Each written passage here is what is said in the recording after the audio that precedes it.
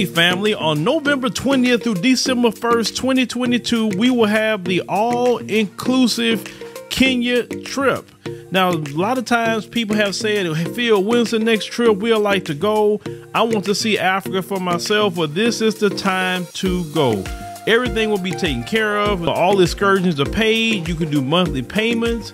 You know, they'll have safari and a 6-city tour. You will see Charlie Island, which is something that we did not see last time on the tour. This tour will be 12 days instead of 7 days. So make sure to secure your place on the trip by going to www.wbsvs.com, make your deposit, and then you can start making your payments, and we'll see you in Kenya.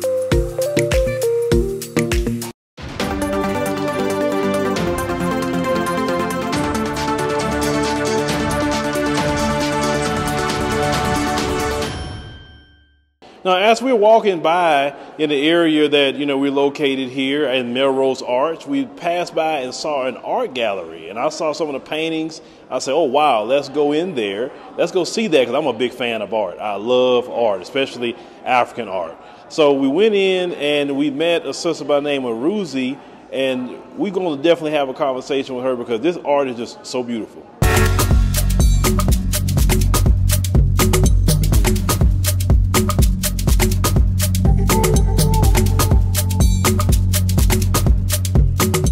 Ladies and gentlemen, we are here in the Melrose Art Gallery, and we with our sister Ruzy here, and she is the curator and gallery manager. Art gallery manager. So it's beautiful art that you can see behind us. Like I said, I walked in here. Look, some of the art. You remember Good Times? Well, I saw some of the photos out here. I said, oh, that look like Good Times. So I kind of pulled in. I don't know if you've seen Good Times. Good Times is a show that came on in the 1970s in America. So Check it out. So how did you get into this particular work here?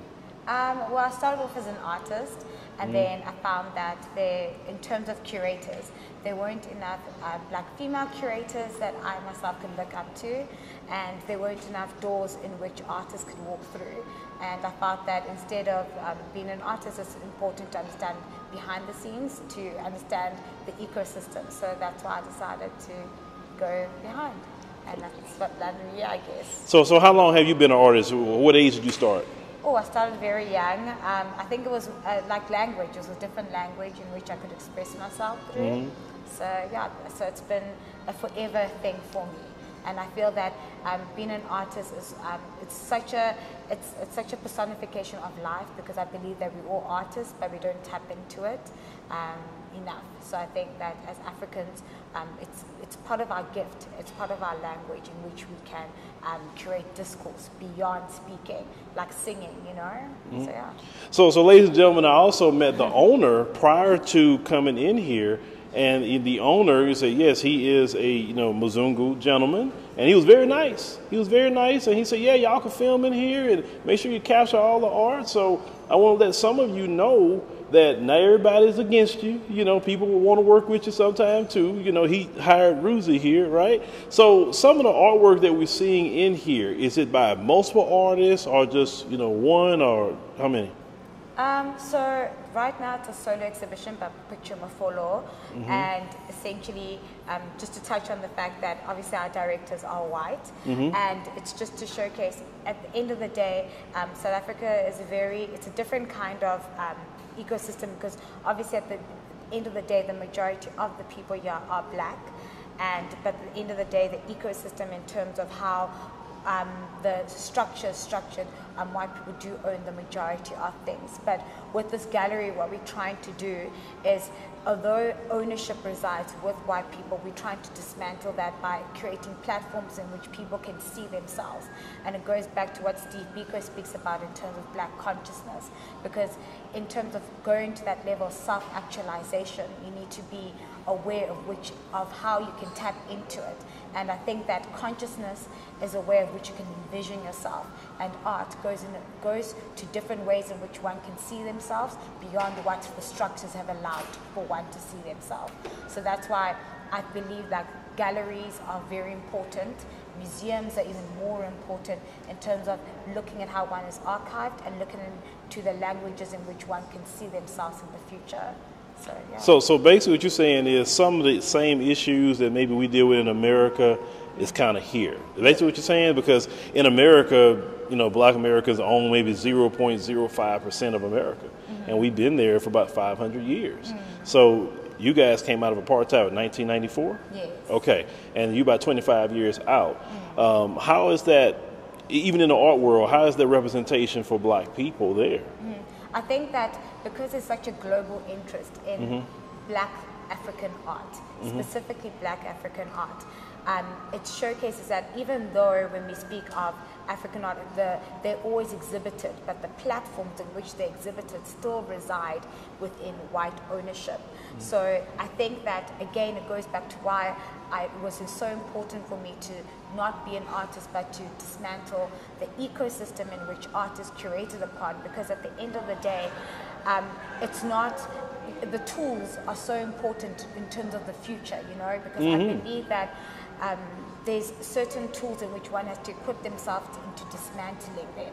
And that's why even when I look at America, you guys' community is very much aware of it. Like vocally, you guys are aware of You're speaking against racism, white supremacy. Yes, the way in which you speak of yourself. But yeah, in South Africa, it's embedded in our ecosystem, you know. So systemic racism. Yes, systemic, yeah.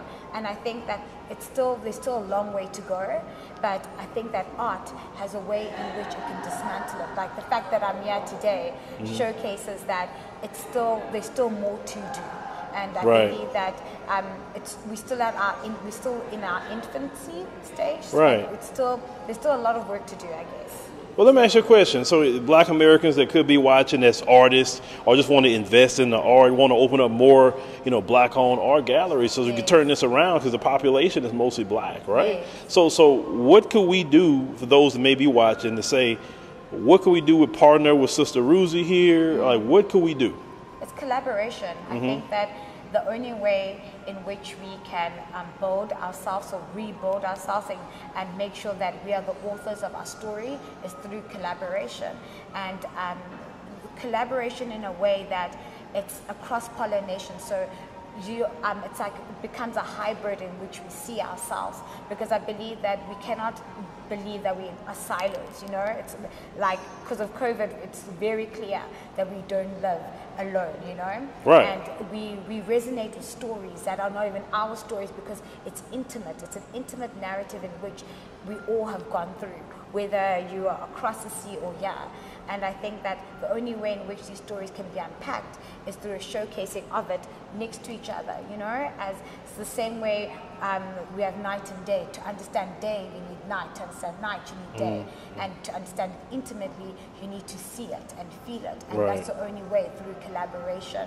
And that's what I believe. So basically what you're saying is we need to be practicing Pan Africanism. Yes, exactly. Because our story in America, and definitely the story in South Africa, is literally linked almost. It's the same thing with the colonialism, apartheid, slavery, Jim Crow. We still have all the issues that's going on in America today.